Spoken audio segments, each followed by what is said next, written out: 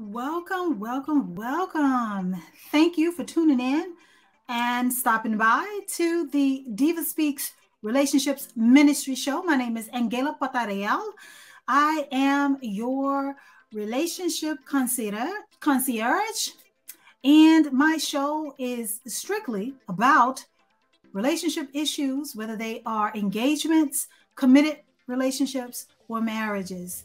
So I just wanted to give that disclosure going into the show, and I'm super excited to have you here with me today. Yes, this is the day that the Lord has made, and I don't know about you, I shall rejoice and be glad in it. I'm so glad to be here with you guys. Yes, I know that some of you have been watching my episodes, but this is fresh content. I did have some production issues, so my apologies for just now coming on camera to give you a fresh word, a fresh, set of content. But I'm super excited to be here today. I give thanks to God in all things. So if you haven't had an opportunity, if I am new to you, make sure that you go and like and follow my social media pages, because I do daily interaction on social media, and I do go live weekly on my TikTok.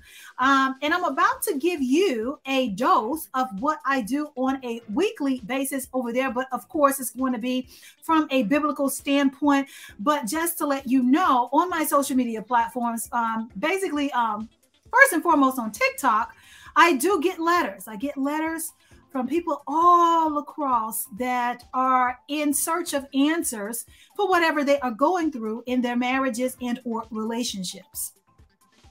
And what I do is I read the letter, and then I talk to the individuals before an audience and give my perspective, my advice, my opinion.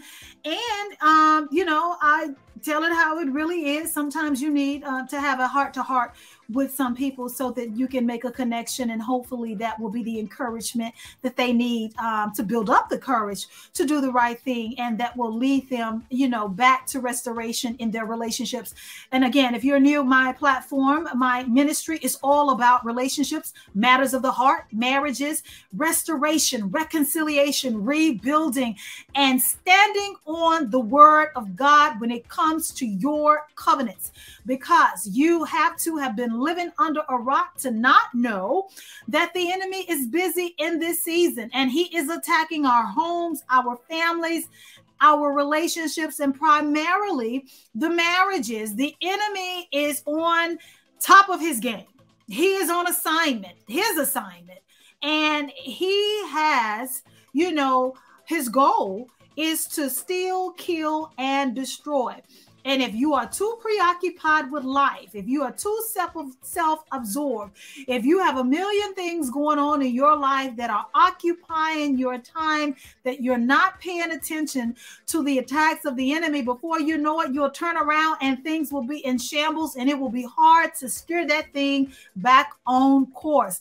But I come with hope to disperse and dispense to you hope, and letting you know that your situation, all is not lost. Okay, through Christ Jesus, Matthew 19:26 tells us all things are possible. So this is where you will find the encouragement and the backing that you need in your time or in your season of distress or struggle. But getting back to the social media and why it's so important to connect with me over there, I do the live shows and I have the letters. So what I've done is I've brought the letters that approach pose the question from a biblical standpoint over here to this platform. So I'm going to read a letter that I got from a young wife, and I am going to provide feedback on what she is experiencing. So that is what you have to look forward to today. Just to run through, you can find me on TikTok, Facebook, and Instagram, and YouTube, and the DivaSpeaks Relationships Roku channel as well. Okay, so don't forget that you can find me all over the place. I want to connect with you wherever I am and you are. If we are there occupying occupying the same space, let's connect, okay? Let's connect and let's fellowship and let's be the source of encouragement that this sad world has, okay? Because there are many people out there, it's just so sad, guys.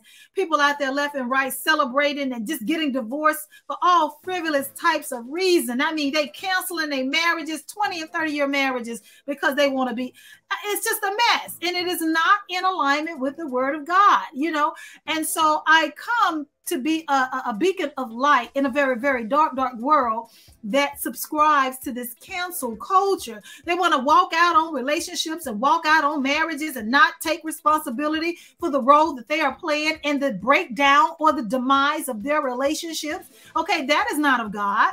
That is not of God. They want grace, but they're not willing to give grace, nor are they willing to forgive, but they want to be forgiven. And you know, that is all out of alignment with God's will and purpose for our life as a whole.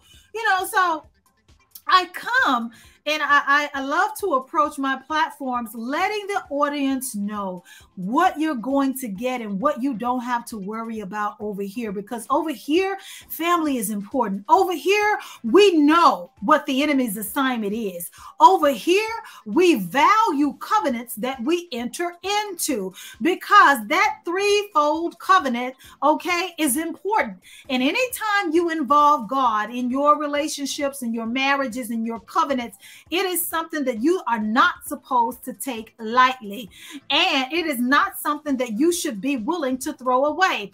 I find that now in today's society, the very relationship, the very spouse, the very marriage that you prayed for God to bless you with, that you begged God to, you know, to make it work and to get you to the altar and to do all of these wonderful things in your life. And he came through. He honored his end of the deal. Now you're blessed with the wife. Now you're blessed with the marriage. Now you're blessed with the husband. And now you're just willing to throw it away. Now you're willing to walk out on it, you know, with your head held high, not taking ownership of the baggage that you brought to help break down and break up the relationship. That is not what we do over here. We want to take a good look inside, take a good hard look at the things that we've done, you know, to assist whatever season our relationship is in, and then go to God in prayer and ask God to minister to our spirit and convict our heart so that we can turn around from what is wrong or what is displeasing, not only to God, but in the marriage, and have the godly kingdom marriage and relationship that God would want for you, for me, and for the rest of us. Understand? All right. So I'm going to get my glasses on, guys. I'm super excited. I'm so happy to be here with you. Again, if you're just now tuning in, my name is Angela Patareal. I am the diva that is spoken of in the title. I'm a relationship concierge, but I come on this platform talking about marriages and relationships and reading the letters that I get from a biblical approach. All right. Amen. So let's just get into it. I want to go ahead and get into this young sister's letter and let's talk about it. Okay. So the young sister wrote in and she says, I regret getting married. Okay. Do y'all hear that? Okay, believers, do y'all hear that? I regret getting married. And you know, that could be a sermon all in itself. You have so many people out here that feel the same way she do. They regret getting married, and it shows in their day-to-day activities and how they conduct themselves in their marriages and how they treat their spouses. All right. Having a little bit of problems with my glasses. I don't know why they are crooked, but just bear with me. Again, back to the letter, I regret getting married is the caption that this young sister wrote in, and that's her title, not mine. My husband and I have been married for 4 months. I am regretting it strongly. I am depressed and incredibly unsatisfied. For context, we dated for 3 years before getting married. We did have sex. The S word. I'm not going to say that word again. We did have intimate relations, tried to stop, had a hard time setting boundaries. In the first year of dating, he got tender, but made an excuse for it. I decided to continue. We almost broke up in our second year of dating, but put in a lot of hard work, and now we are married. now that we are married, things are just horrible. It is not at all what the church hypes it up to be. The main problem is our intimacy levels do not match. I have had to switch up the words that were used, because, I'm respecting the platform that I'm on, and I don't want to disrespect my audience. The problem is, once again, the main problem is our intimacy level do not match. He does not desire me that way. He doesn't want me intimately. No matter if I wear the lingerie or initiate the process, he just does not want me. I'm trying to do everything for him so that he might want me, but it isn't working. He's gotten his hormones tested, and I'm 99% sure he isn't cheating or he's not into pornography. However, I'm struggling so much. I'm wondering what it would have been like if we lived together before marriage. I honestly don't think we would still be together. At this stage, I can't see a way out. I am fantasizing about the idea of a man wanting me. If this is my future, I don't want it. Oh my God, body of Christ. Now you see how serious this is. This is things that people are going through and are ashamed to talk about. These are very real issues that fellow believers sometimes go through. And, be it far from me to pass judgment. I'm not passing judgment, but I do want to talk about what this young bride, is experiencing, her feelings, and, try to encourage along the way. So, good sister, you know where to find me. So I know that you're watching and you're listening. I want to let you know, first and foremost, you're not the first woman to go through this, and you will not be the last. Let me just stop right there and tell you that. Lean in a little closer so I can assure you of this. You are not the first wife or woman to go through this, and you will not be the last. I promise you that. You're not alone. Now, it is troubling that what you're experiencing right now, so early in your marriage, is making you feel that you're regretting getting married. And that's so unfortunate. The things that you are experiencing in your marriage is contributing to how you're feeling. And just know that this too shall pass. But what you do in the meantime, while all of this is going on in your marriage, it matters. What you do and how you handle this, it matters. And it says a lot about how much you trust your Heavenly Father and the Word of God to get you through this. Okay.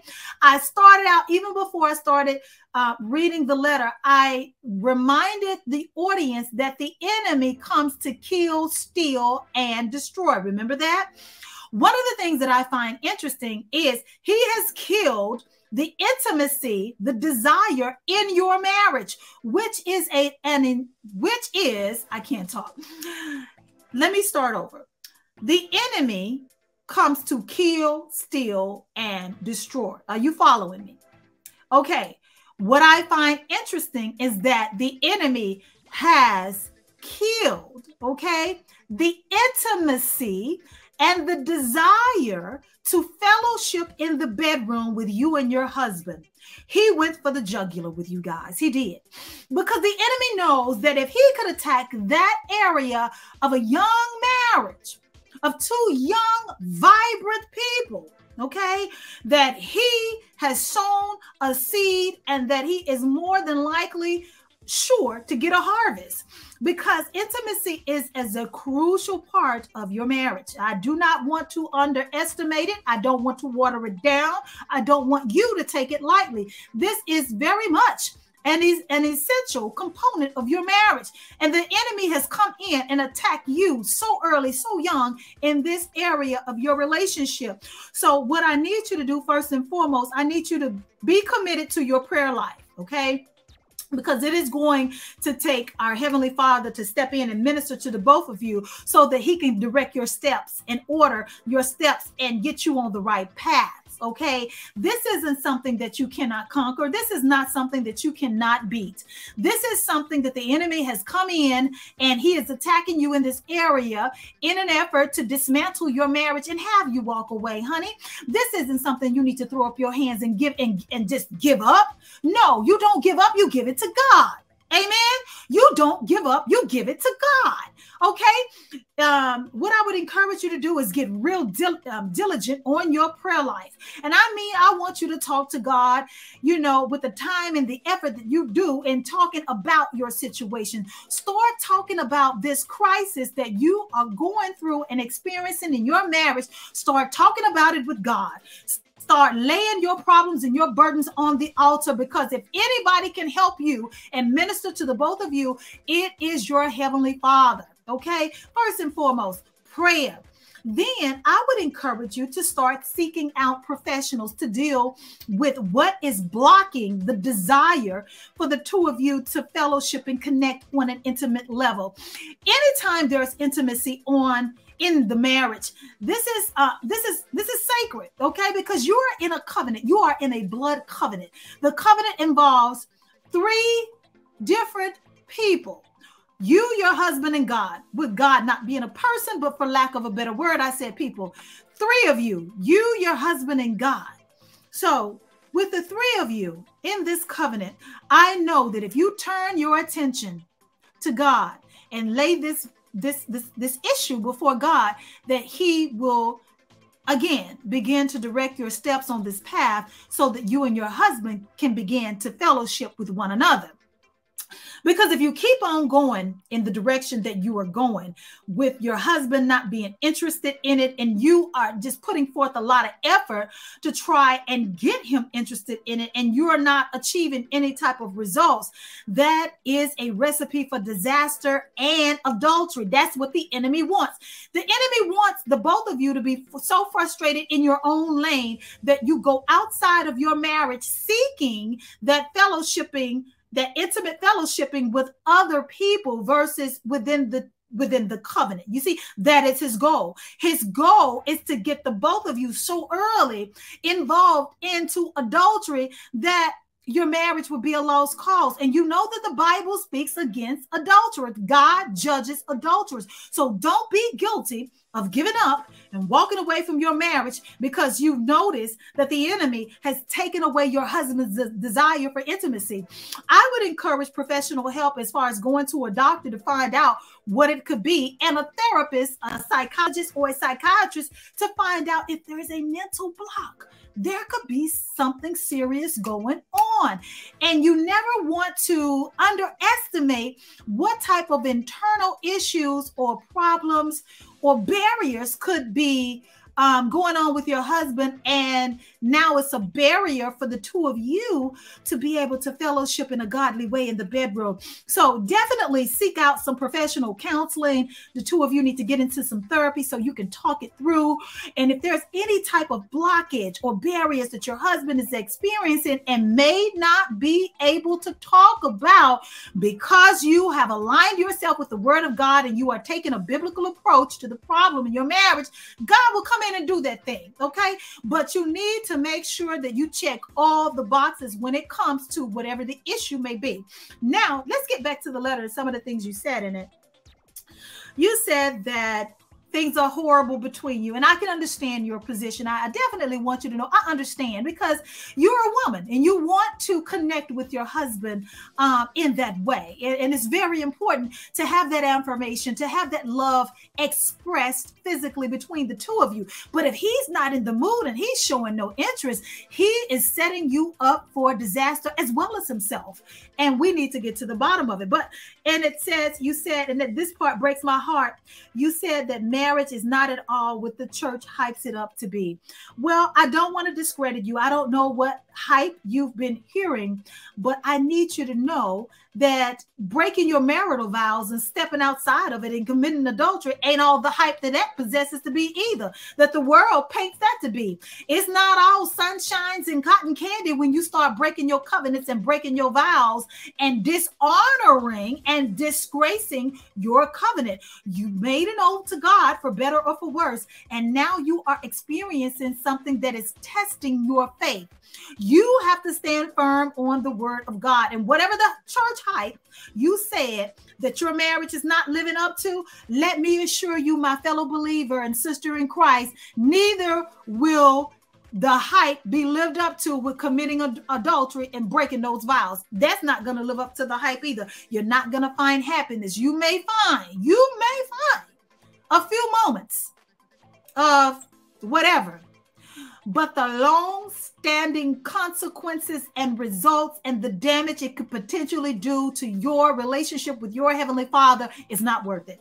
But getting back to the letter, let's address some parts of it. You said that you're wondering what it would have been like had the two of you shacked up before you're married. Now, that's just the enemy speaking to you, and that's just you trying to look back and say, trying to think of what you could have done differently that would have prevented the issues that you're facing today. And again, this is the enemy's attack on your marriage and on your perspective, because now you're thinking that going outside of the will of God to achieve the relationship that you want would have gotten you the results that you want. And that is what the enemy wants. The enemy wants you to think that if I disobey God, if I step outside the will of God, if I break, I go against biblical principles to get what I want, then I'm going to achieve the godly results that I want. It does not work that way. There are always consequences associated with stepping outside of the will of God or intentionally doing wrong. And see how the enemy has a hold on you and your thinking right now? That is not what we want. We need not to lean onto our own understanding, but to lean on the word of God. I need you to get in that word. I need you to go to your pastor. I need you to start a prayer life that you have never had before. I need you to start leaning on God to get you through this thing and get you out of it. Because let me tell you something. The enemy will not be attacking you so hard and so heavy and so early on. You only been married for 4 months, my sweet sister. 4 months, and the enemy has came in like a flood trying to destroy everything that you worked for. Now, getting back to your letter, you did mention something in the letter that let me know that you ignored some things while you were dating that could have been indicators that your husband and you were not quite ready to take this step. You said that you found him on Tinder when you were dating. Now, if you guys were supposed to be exclusive, that's a no-no. That was a sign. Now, what you were supposed to have done with that information, what type of conversations you needed to have, it's too late to talk about that. But I can tell you that if you discovered that he was on Tinder or dating apps while the two of you were dating, and you were supposed to be exclusive or in a committed relationship, that was something that you should have addressed at that time, because that was leading to a bigger problem. And you say that you're sure that the issues with him are not related to cheating or pornography. Praise God. Thank God. I hope that you're right. I hope that you're not blind, and I hope that you're right. Only you know that. But I need you to understand that if you don't get a hold of this problem now, it will be something that will penetrate, your covenant, and it will be an issue for you. But for those of you who are just tuning in, let's just go ahead and reread the letter and recap it. We have a young sister, very young in age, just got married. Her and her husband have only been married for 4 months. And let me tell you, just like the enemy, anything that God has a greater purpose and plan for, the enemy comes in to what? Kill, steal, and destroy. And let me tell you, we need to lift this couple up in prayer, because he has really come in like a flood for this young couple. And this young bride, this young wife is really heartbroken, and she's seeking answers. And she is saying that marriage is not living up to the hype that the church has made it out to be. And my heart breaks for her, because she has trusted in the image, in the perception that the body of Christ has painted up for marriage. And it still can be that for her. It's It's just that right now her filter is clouded because of the distractions that the enemy has, put in their path. But I'm going to just reread the letter on our way out. Okay. Okay. So to recaption the letter, and these are her words. I regret getting married. Me and my husband have been married for 4 months, and I am regretting it so strongly. I am depressed and I'm incredibly unsatisfied. For context, we dated 3 years before getting married. We did have intercourse. We tried to stop, had a hard time setting boundaries. In the first year of dating, he got on Tinder. That's a dating app, but made excuses for it. I decided to continue. We almost broke up in our second year of dating, but put in a lot of hard work, and now we are married. Now that we are married, it is just horrible. It is not at all what the church hypes it up to be. The main problem is sexually, we do not match. He does not desire me intimately. He does not want me intimately, no matter if I wear lingerie or try to initiate. He just does not want me. I'm trying to do everything for him so that he might want me, but it isn't working. He's gotten his hormones tested, and I'm 99% sure he isn't cheating or he's not into pornography. However, I'm struggling so much. I'm wondering what it would have been like if we'd lived together before marriage. I honestly don't think we would still be together. At this stage, I can't see a way out. I'm fantasizing about the idea of a man wanting me. If this is my future, I don't want it. So that is what we are dealing with, this young wife. You know what? My heart goes out to you. This is an unfortunate set of circumstances. But again, like I said, when we started out the show, you are not the first person, woman or wife, to go through this. Some people, are in their marriages for years, and something happens that breaks that intimacy connection, and then they are living as roommates because there's no more intimacy in the relationship. But because this is so early, you are 4 months into your covenant, let me be the source of encouragement that you need to fall on your knees and take it to God. You fall on your knees, you take it to God, and you be determined that the enemy cannot have your marriage. He cannot have your husband. He cannot have you, and you will not lay down your biblical principles to satisfy your flesh. Your flesh needs to be satisfied within your marriage, and you need to be committed to that. Be committed to seeing it through. Be committed to waiting on God to see you through this process, to deliver the answers, and to minister to the both of you.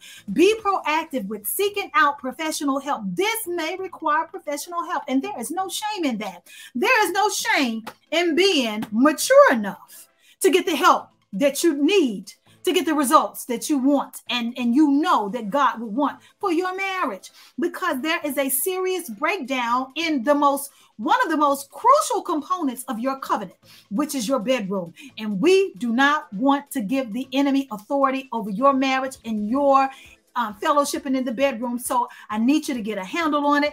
I want you to shake off the encouragement. Pray that God encourages your spirit and ministers to your spirit and does the same for your husband. I pray that desire, enters back into the both of you, and that you will have a yearning for one another, that you will crave to fellowship with one another, and that it will be relentless, fellowshipping with one another, and that the two of you will turn your affection back to one another. I pray God's goodness over your marriage. I pray God's goodness over your life. I pray that the two of you will connect in the way that's so godly and so abundant that it will be something that will blow your minds. I pray the windows of heaven open up and delivers a blessing over your bedroom and fellowshipping that you will not have room enough to receive. I pray that the both of you look at each other with a fresh set of eyes, and that the attraction and that the desire for one another is rekindled, and you can continue in your covenant. That is what I pray for the both of you. So I hope you have enjoyed this segment of Diva Speaks Relationships Ministry. My name is Angela Porterreal. Have a wonderful day.